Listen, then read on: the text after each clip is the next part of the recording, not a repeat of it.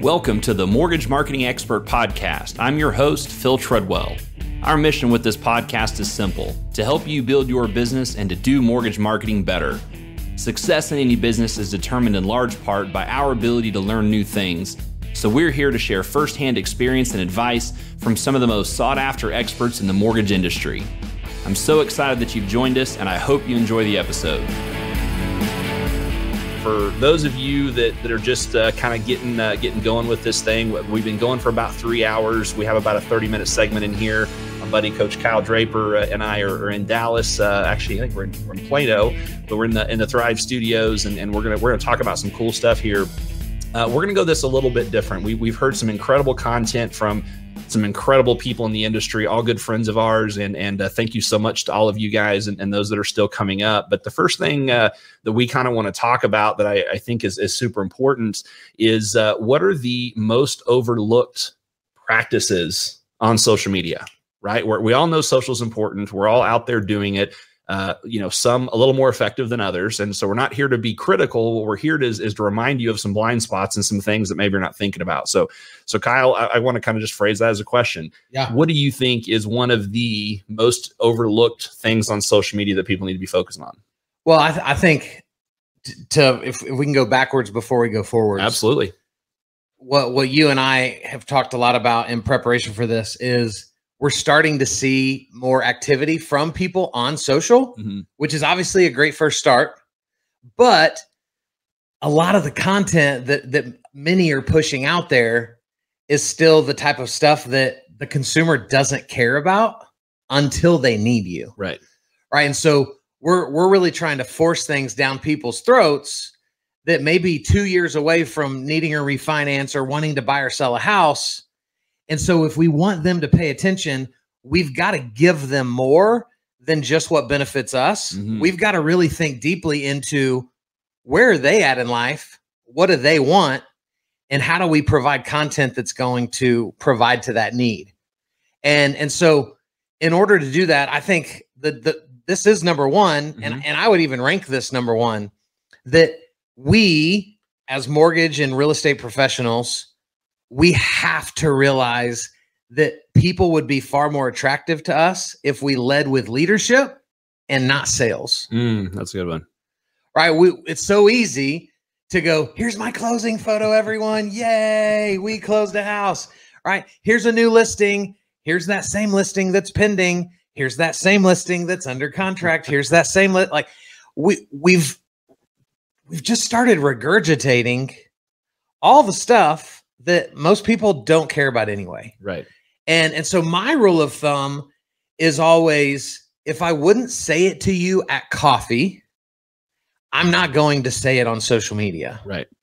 Right. Which means you and I might have a conversation about something that could be related to a house or related to a closing, but I'm not going to whip my phone out and go, oh, Phil, have I shown you the pictures of my new listing? Right. Oh, they're incredible.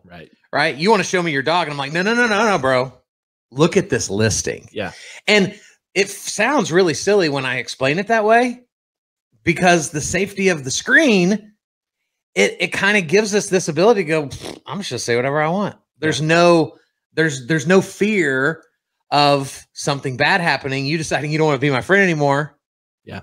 And so, man, it would be unbelievable. Our industry would get raised up so high if we would just go, man, what people are more attracted to is leadership, not salesmanship. Yeah. And so I think that is what absolutely has to get better. And we can accomplish this with, like, last night, you and Stacy, y'all went to Half Price Books. Oh yeah. Love Half Price and books. y'all bought like half the store. Pretty close. Like I was nearing double digits, and I'm quite sure my wife surpassed double digits. And you're allowed to do that. It's not Barnes and Noble. It's Half Price books, price, yeah, or less. And so the beauty of leading with leadership is, without you having to go, oh, now another vein of creativity that I've got to tap into. No. Amazing men and women have already written millions of books with unbelievable quotes in them from other men and women. Yeah. And so if we would just, yesterday I got tagged. This happens every week. because one of my favorite books is called Steal Like an Artist. Yeah. And I did tons of videos about it while I was reading it. Yesterday, I got tagged in a random realtor story with her holding up the book, Steal Like an Artist. And it said, came in the mail today based on Coach Kyle Draper's recommendation. Yeah. People are still talking about me because of someone else's book. I didn't write that book. Right. Right. But they're not thinking Austin Kleon, the author. They're thinking me. Yeah. The dude that talked about it for 3 minutes. So this isn't rocket science. Right. To put content out there for people that allows them to see us as an influence in their life, not just a salesperson that they know. You know, it's interesting because in that vein, you can document what you're doing in your life and share other people's content and be seen as that influence and as a leader. Right. You know, I'll give you the example of Zillow. Obviously just had, you know, a little bit of a change in their business model where they've dialed back, they've eliminated their Zillow offers, you know, iBuying platform. And there's a lot of people putting things out there, right? There's a lot of people that were posting snapshots of the stories and that they were, you know, putting links to articles and oh my gosh, see, we told you so. And it was Renee Rodriguez who shared with, you can see my Amplify sticker up here in an Amplify group. He said, yeah, but no one's tying it down. And for those that haven't been through Amplify, a tie down is essentially, why do people care and what is the challenge? And so I on his recommendation, inspiration, I did a video and said, guys, we need to be talking about why this matters to the average person. You know, right. I'm not ashamed to say I was a year into, there was iBuying had been going on for a year. And I realized after a year that I didn't know what iBuying was. I thought it was an avatar of a customer that was doing their real estate and mortgage transaction online. And we dubbed that avatar an iBuyer. Yeah. I didn't realize that an iBuyer was legitimately the Zillow offers and these platforms that are buying homes for cash. And I say that because if those of us in the industry don't know what's going on, how can we just assume that the average consumer knows what that stuff with Zillow means? And so you can be sharing content and then put your spin on it, put your narrative on it. And I'll give you one more example of what you were talking about on the listing side, because part of what real estate professionals, even mortgage professionals, are paid to do is create that awareness around listings and things that they're selling. And a realtor friend of mine that I recently met is a guy named Michael Caraway here in the Collin County, Plano, Frisco, North Dallas area. He put a post out on his Instagram, and it was a picture of this beautiful home. And pretty sure it was one of his listings. And it had this kind of white cream color brick, and it had black shingles and black shutters. And he put in there and he's like, I think this house has incredible contrast. What do you think? He didn't say, hey, check out my new listing. Right. And I was really, because I was kind of struck with the home. I was like, that's really cool. And I commented on it, and we ended up starting a conversation. And so in that whole conversation, you can be creating awareness around the product that you're selling. Yeah. You can talk about the services that you're selling, but you need to do it in a way that people actually care, that they see the benefit for them, or that they actually want to engage in that content. 100%. It's all about shifting from selling to educating. Yes. Right. Or from selling to engaging, which is what he did in that post, right? Where literally all he did was add a question. Yeah. Because he could have gone the other route and been like, I think this is amazing. Oh, by the way, it's my new listing. Yeah. But instead he said, what do you think? So and how many, 4 words that completely changed to stay in Amplify's voice, the tie down of that post. 100%. Or what do you think? Yeah. So what do you think? Or how about you? If you want to use 3 words, if that, it's going to blow up. So that's a good segue. And Ginger and Sue, earlier we were listening to your talk here on Podapalooza, and you talked about bullet points and making a list. So Kyle and I on this iPad here, we've got our bullet points. We listen. We did. We listen and apply. Right? That's right. So we got it. Number 1, right? Come from a leadership aspect, not sales. And for those that are just tuning in, we're talking about the most overlooked practices and habits within social media and using social media. So that's number 1. So number 2, let's jump into the good segue that you just got, which is you need to be engaging way more than you're even posting. And the easy thing to understand about that is, guys, no matter how many followers you have, if you put a post out there or a story out there, only a certain number of people are going to see it, no matter how much it's engaged. Not 100% of people are going to see it. However, if you have an audience or you have a target market, rather, if you have a group of people that you're trying to get attention from and you go engage and comment on their posts, they're almost always going to see it. And so, and very simply, that's the power of it. Well, and so one of the quotes I see from Gary Vee that I think is one of his most popular ones is content is king. Mm-hmm. Right? He said that years ago, and that though that is true, no amount of content trumps engagement. Yeah. Right? Because Gary Vee would probably also say, though, yes, my content is very helpful for me, it's his ability to like actually reply to people on Twitter and actually see people in public and give them a hug and let them take pictures and not be like, whoa, I'm really popular now. You need to back up off of me. Mm-hmm. Right. So it all works in this big old, cohesive unit. And what I watch most realtors and lenders do is as they get better at content, they post and ghost. Ooh, there's a good one. Right. They post and they're like, yes, I did it. Woo, I did a video. Right. And then they don't come back. And there were 8 comments on that video. Mm-hmm. And all 8 of those people, though they'll never say it, they want to feel validated for the effort they gave in commenting on your video. Agreed. And so if you don't return the favor, you're essentially telling them, Phil, I don't care if you ever comment on this. Yeah. And then they'll stop. And then you'll wake up one day and go, where did all my friends go? Where did all the engagement go? You convince them that them commenting isn't valuable. Right. So just stop. And it is a killer. And one of our mutual friends, I actually was on the phone with her yesterday with Chelsea Pites. Yep. And so I stole this from her and I try to give her credit for it. I can't say I've done it 100% of the time, but I try to give her credit. But she talks about the 10-10-10 rule. Yeah. Or the 10-10-10 principle, I think is like what I changed that word to. But it's spending 10 minutes a day, commenting on 10 people's posts and replying to 10 people's stories. Yeah. So the other 10-10-10 strategy that she has on that is take 10 minutes and do 10 across and 10 down, meaning in your stories, right? You have a horizontal feed in your stories and you have a vertical feed in your feed, and, taking 10 minutes and do meaningful comments in there. And to tie onto that post and ghost, which is, she talks about that as well. I always give her credit for that. And I've heard you talk about it as well. Guys, one of the strategies that you can do to not post and ghost is to take that 10-10 strategy before you post and then stick around and potentially do it again or engage.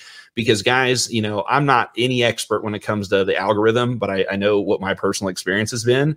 And whenever I post, if I stick around and that first comment or two, if I immediately reply and engage in a conversation, the algorithm loves it. Yeah. Why? Because you're doing what the social media platforms were designed for, which is for people to stick around and engage so they can show more ads, so they can make more money. Guys, let's make no mistake here. This is money driven. Right. Social media isn't to have a free place for you to, check out your ex, fiance or girlfriend or ex person from whatever. I thought Instagram was a nonprofit. Right. Exactly. Yeah. It's not well, see, in Instagram, it's not, Josh Pitts just talked about this a second ago.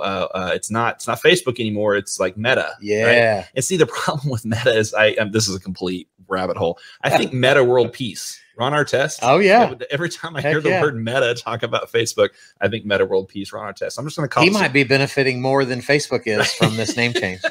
You never know. You never know for sure. So back to this engagement piece. So you don't want to post and ghost, right? You want to be engaging before, during, and after.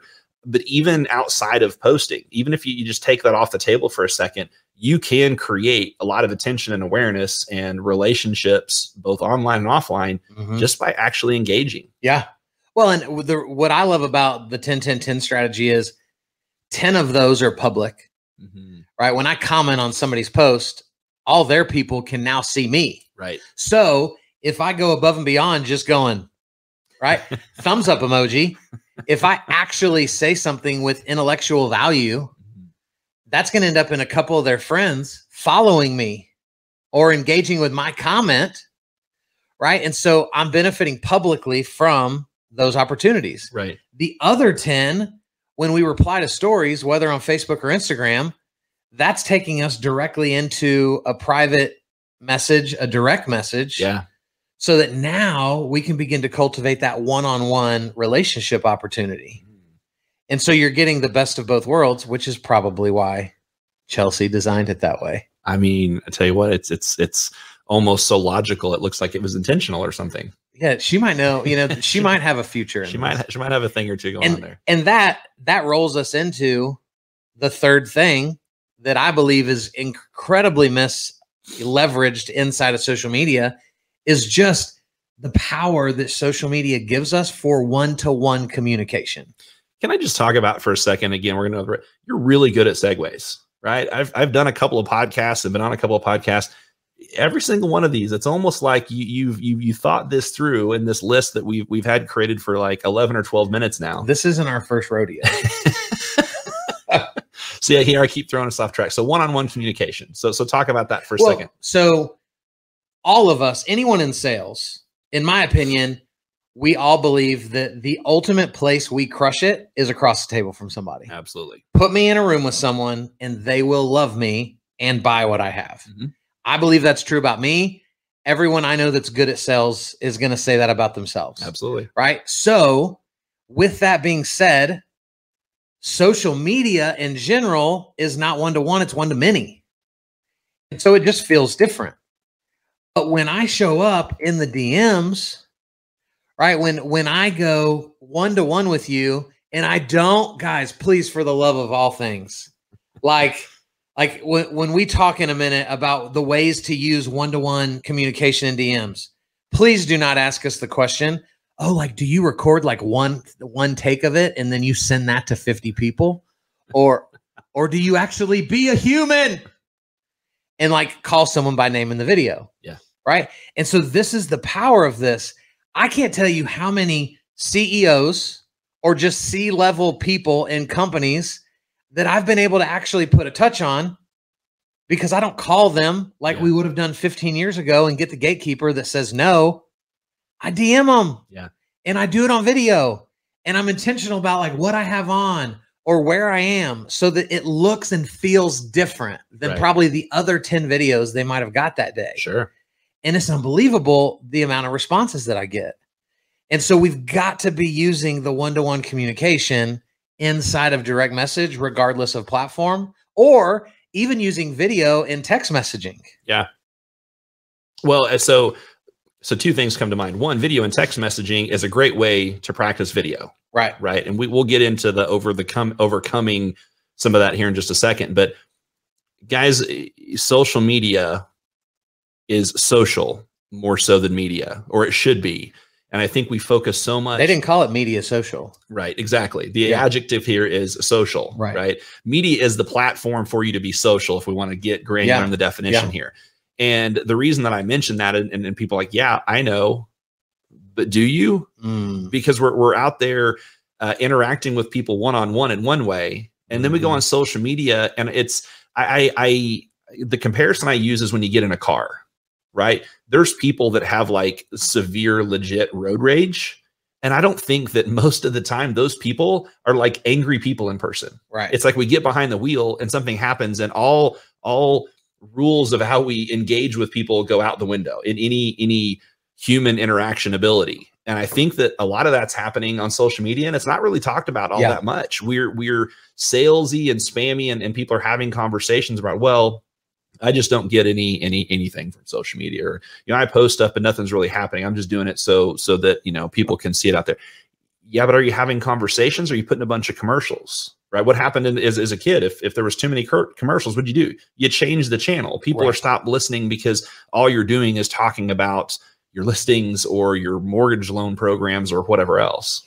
Well, this is the biggest thorn in my side as an educator of social media, right? In our space, it's my job to help you guys overcome what we're talking about. Yeah. And this is my greatest struggle, because what a realtor or lender talks about at coffee with someone is not what they feel comfortable talking about on social media, but it should be the same. Right. And then the opposite is true. What they talk about on social media is not what they would talk about one-on-one with someone. Yeah. And so it blows my mind just how we just have this backwards, right? Every realtor and lender that I know, or at least a lot of them, are going to say like, well, I just don't know what to talk about. But you go to 2-hour coffees with your friends. You don't take note cards in, right? And you start thumbing through them and you're like, so Phil, what's your favorite color? Ooh, purple, mine too. Right. What's it? What, like, yeah, that's not how we have conversation with people. Right. And so somehow, and this is what I think it is. Someone convinced them when they started in this industry that social media is an extension of your ability to sell, not an extension of your ability to relate. That's good.